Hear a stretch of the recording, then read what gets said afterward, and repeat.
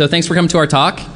My name is Ryan Pentney, and I'm a research analyst for the Vulnerability Research Team at Sourcefire. I'm joined today by my colleague, Patrick Mullen, Principal Research Engineer.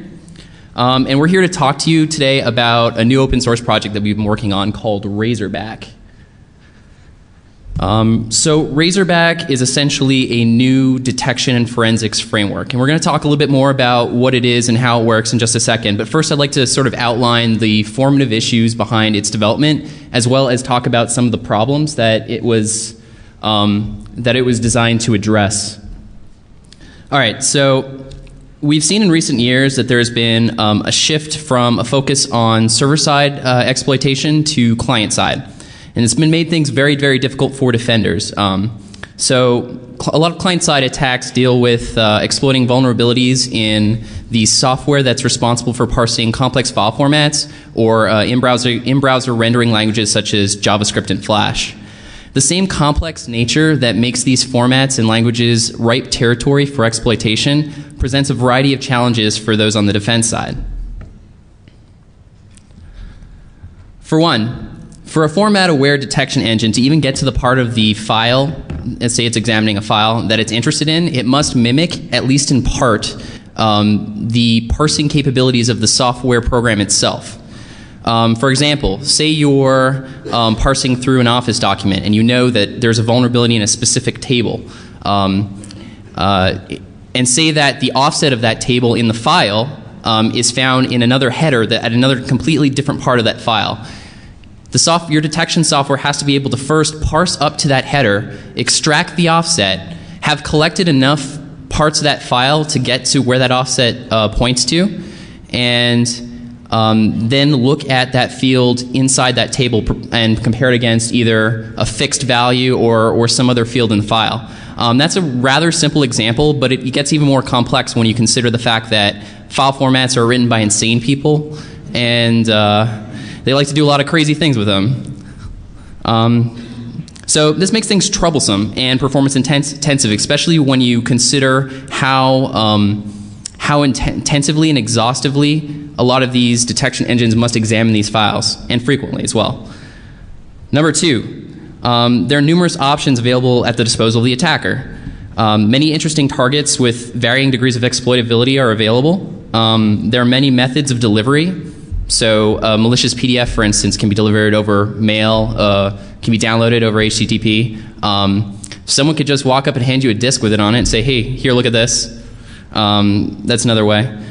Multitude of obfuscation techniques, of course, which can make the same exploit repackageable in different ways. And this makes signature-based approaches and superficial attempts at detection useless. And finally, traditional IDS and IPSs are bound by wire speed.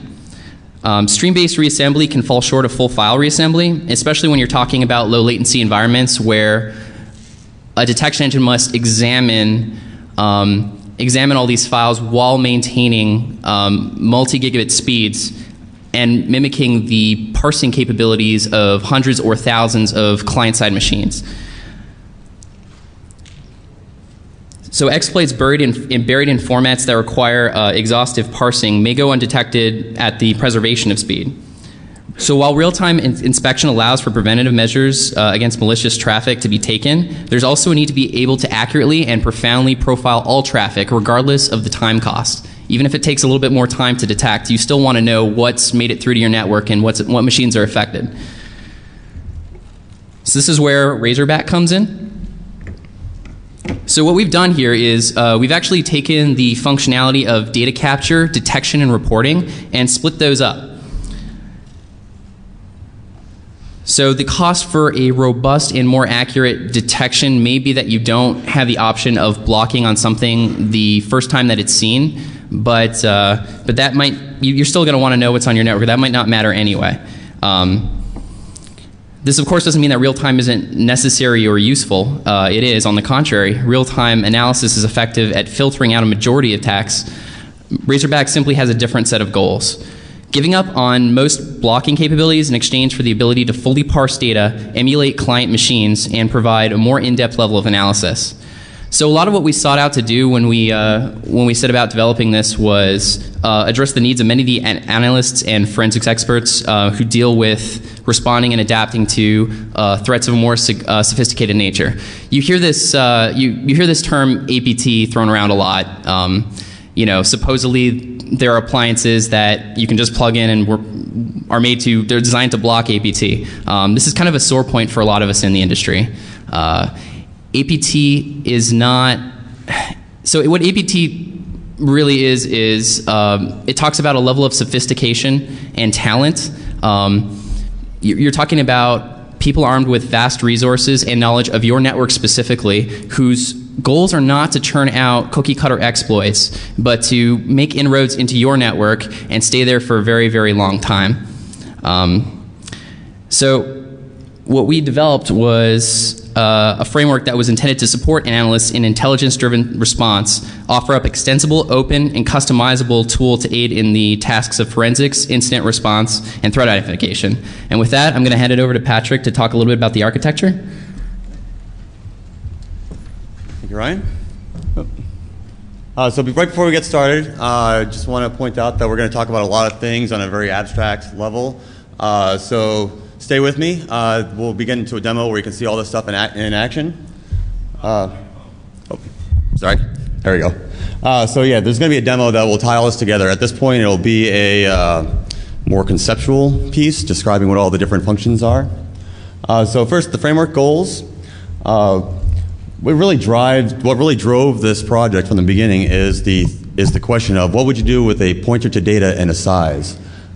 We really want to make it so that you can have any sort of data from any system come into your system, into the framework, and then be processed in arbitrary ways. It's really scalable. Everything has a very simple, a single task that it does, and we'll go into the different types of tasks that we set out for this system.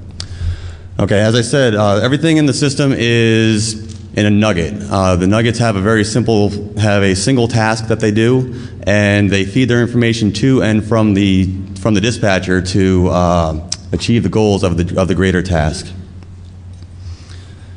Okay, so as we said, there are a bunch of different nugget types, and we'll talk about each one in a moment.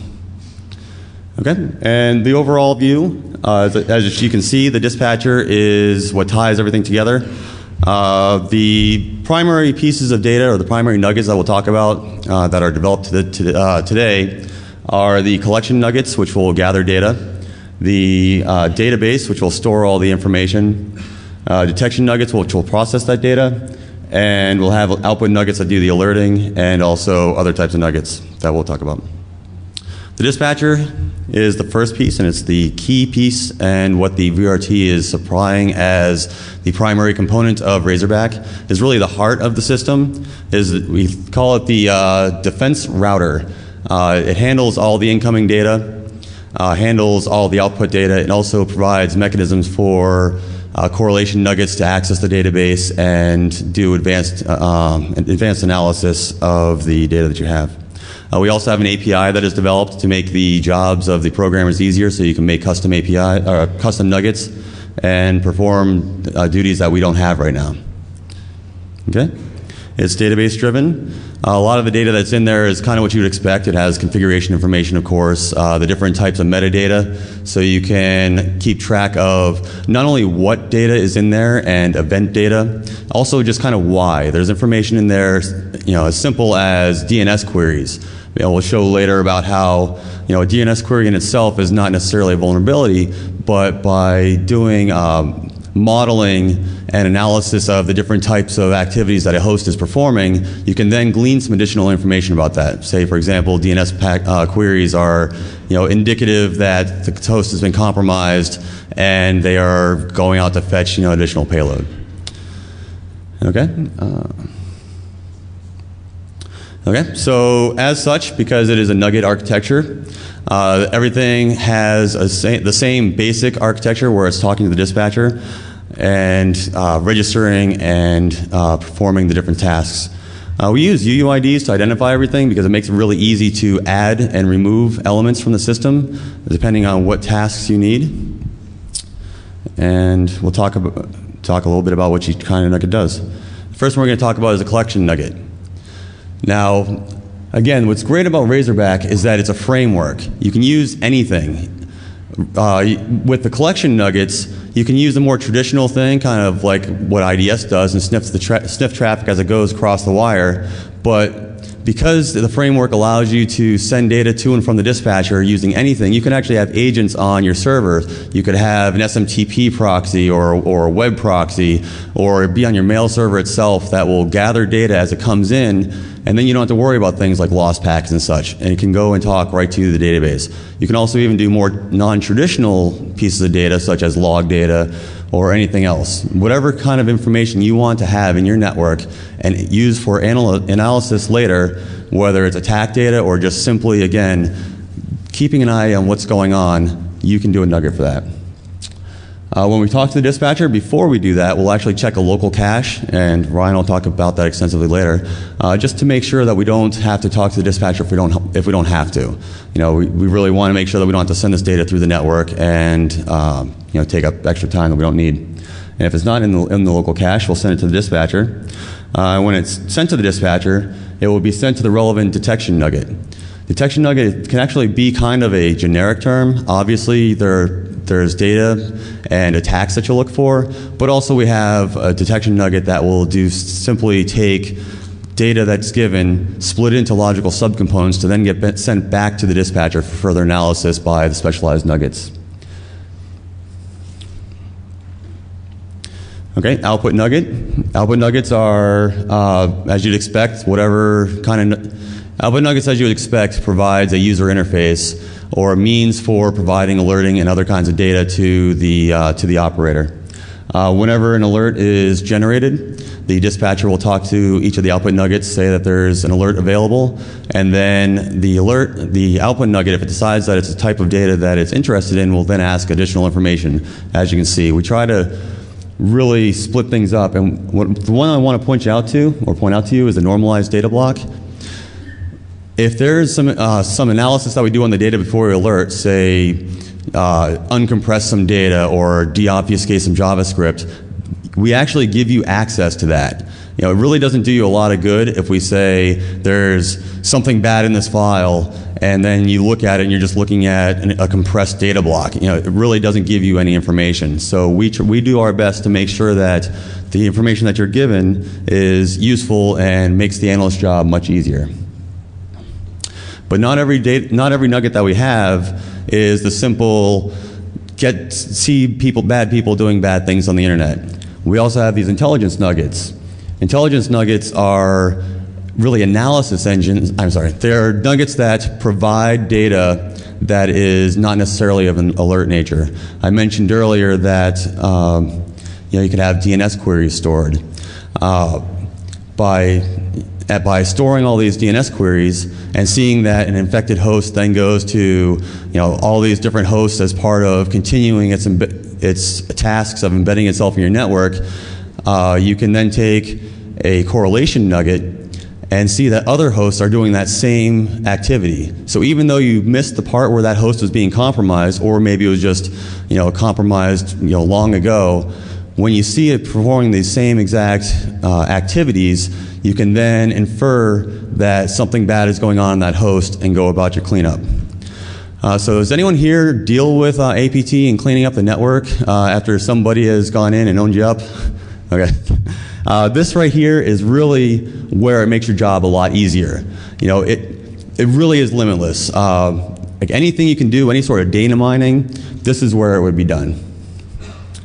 Okay? And what also can be done for correlation nugget is we can talk to a defense update nugget. Defense update nuggets, they're really cool because since we write them or you write them, because it's part of the Razorback system, they are completely vendor agnostic. You can write a nugget that would not only update multiple devices at once, they can be multiple devices across multiple vendors. An example that I love is that when you realize that you have somebody coming in from the outside and they're trying to go through your network and everything, you could use a defense update nugget to modify your router, redirect them over to a honeynet, and then start up some daemon loggers to log all their activities. So they'll think that they're going through your network and doing all this terrible stuff, but meanwhile, you are analyzing what they're doing, you're gathering all their tools,